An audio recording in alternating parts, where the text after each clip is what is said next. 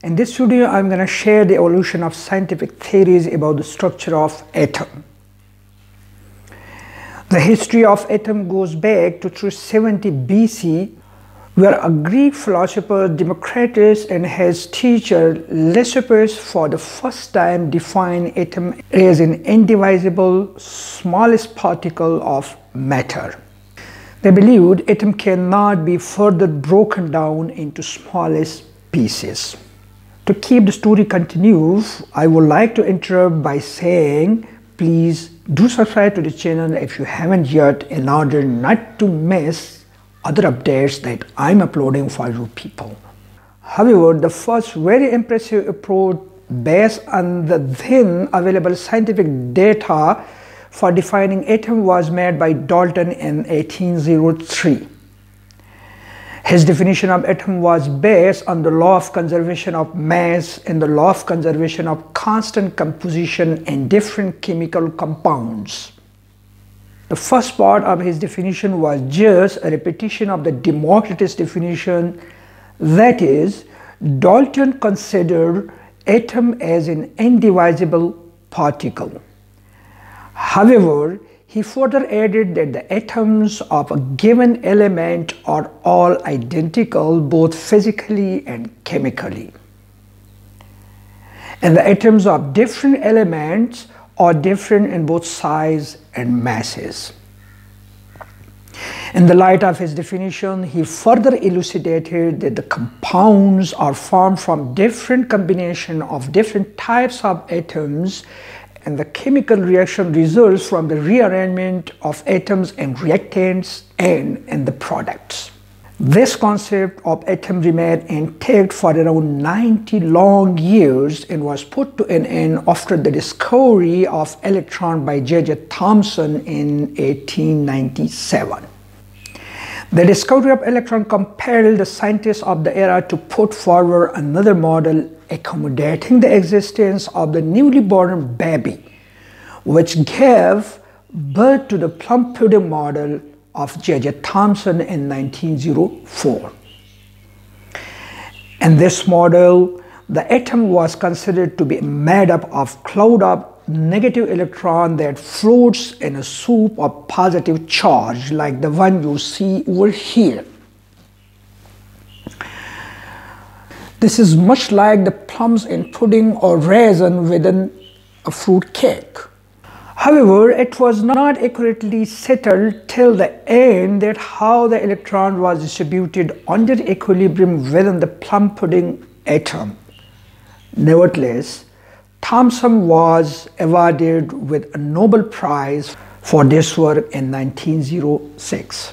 The discovery of the phenomena of radioactivity by Henry Becquerel and the following work by Marie Curie and her husband Pierre Curie paved the path for bringing another model somewhat close to its actual real structure.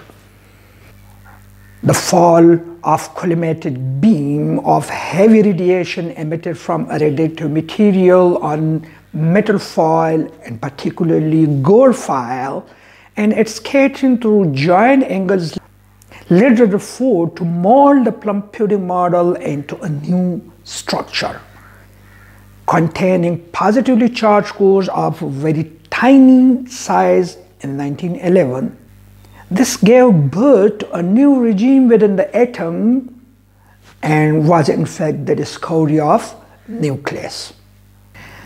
The new structure of Rutherford atomic model, although correctly added the concept of nucleus for explaining the large deviation of the incident alpha particle in his experiment, but could not succeed in providing stability to his newly suggested model, qualifying the test of electromagnetic theory of radiation.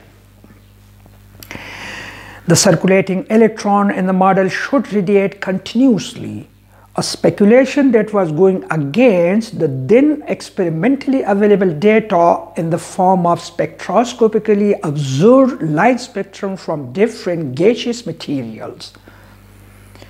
Secondly, the continuous emission of radiation by itself would lead to the collapse of electron motion and hence of the instability of the atom.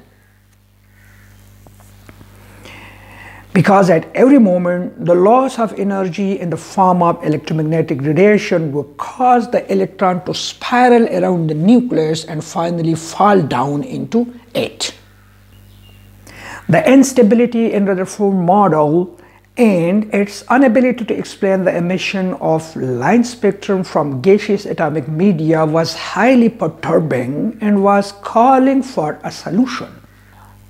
However, soon in 1913, Bohr came up with a smart idea by mixing up Rutherford model with the 1905 Einstein quantum theory for photon and suggested a semi-classical model that not only provided stability to Rutherford atomic model but also correctly explained the different empirical formulas that was constructed for explaining different series of hydrogen spectrum. However, the existence of quantized orbit in the Bohr atomic model were put to skepticism, but being parallel with the experimental observation of atomic spectra, the theory of Bohr atomic model stood tall.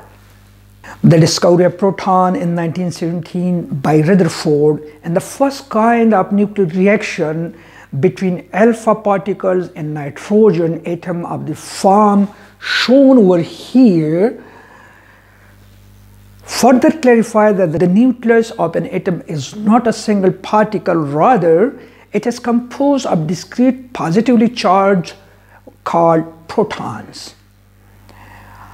However, it was not immediately clear that how these positive charged particles placed in a tiny volume accommodate each other in the presence of Coulomb repulsive force. Rutherford in 1920 suggested the existence of another kind of particle inside the nucleus for its stability against the Coulomb repulsive force and for explaining the existence of isotopes. However, the nature of the particle was not explained and therefore was not known to anybody.